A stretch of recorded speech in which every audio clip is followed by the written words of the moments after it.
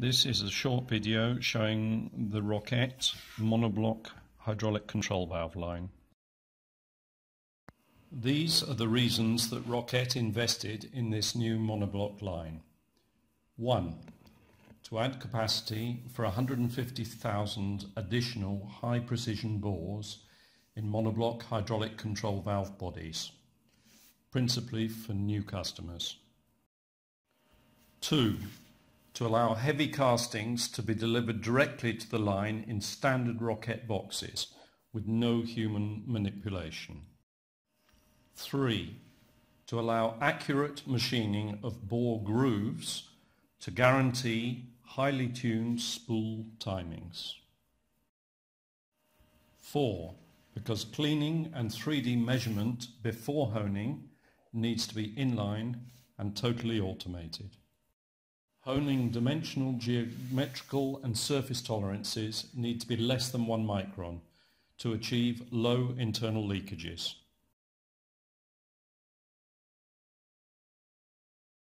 This is the control screen from the line, and here is where the raw material enters. Here are 4, 5, 6 machining centers. Here is the high pressure washing machine, the 3D coordinate measuring and the honing area. And this is the area where the finished bodies are delivered. Here we can see where raw material arrives in, where finished bodies are delivered out, and finally an area for any rejected components. Here is another view of the same area. The raw material in the inbox is all placed with the port face upwards. Here we can see an overall view of the line and 5 of the 6 machining centres.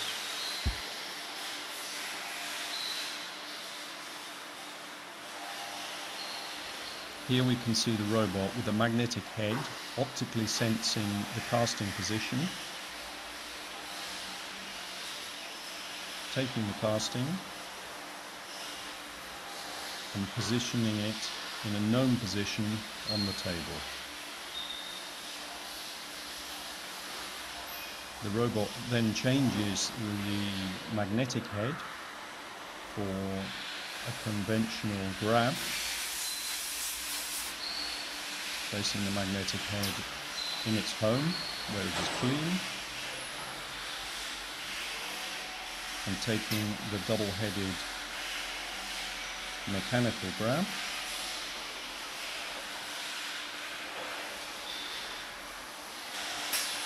and collecting the valve casting.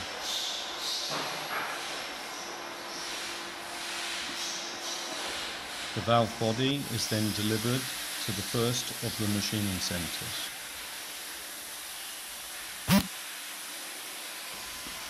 The robot then delivers valve bodies to each machine in sequence.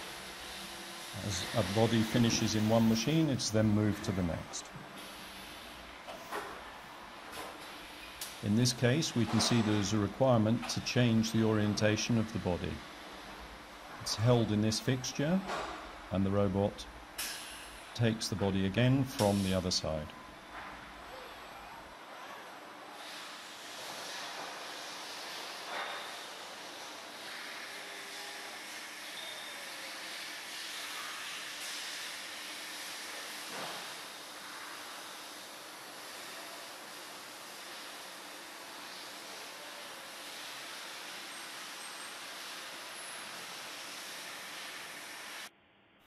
Here we can see the same process, but with a video taken from the robot itself. Apart from the machining centres, the robot also delivers valve bodies to the honing machine, to the high pressure washing machine, and also to the 3D coordinate measuring machine for inspection. Here we can see the inlet or robot side of the high pressure washing machine with 2 valve bodies in position. Here we can see the front of the same machine.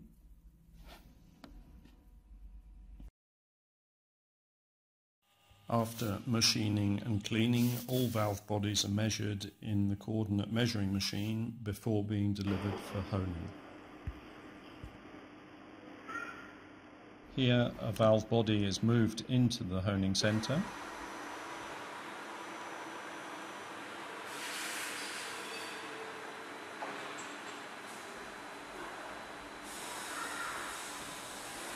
Is clamped and is moved into the first honing position, which is the rough honing.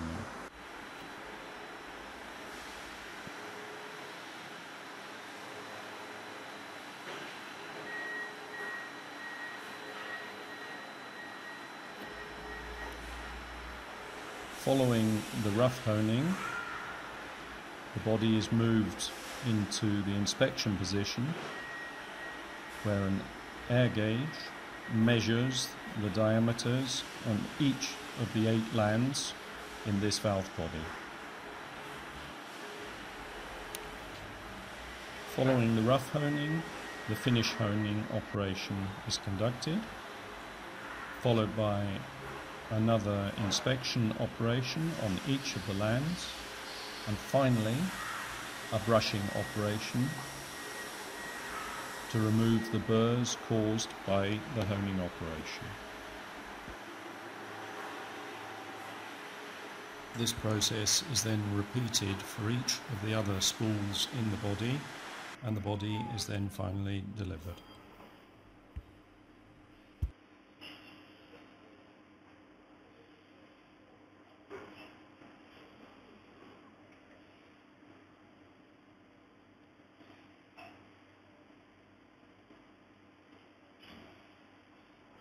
Following completion of the valve bodies, they are then taken to a separate area for washing.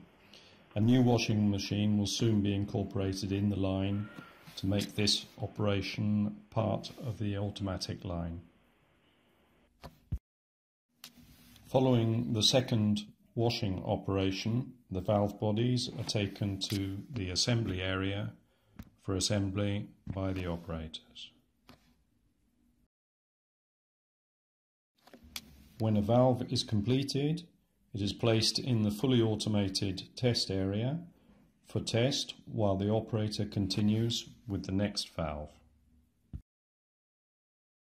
The automated test cycle includes internal and external leakage, leakage of pressure check valves, setting of port reliefs and the main relief if there is one, function of anti-cavitation valves, pressure drops through each spool, which checks specifically if throttles are fitted where necessary, and finally a flushing operation.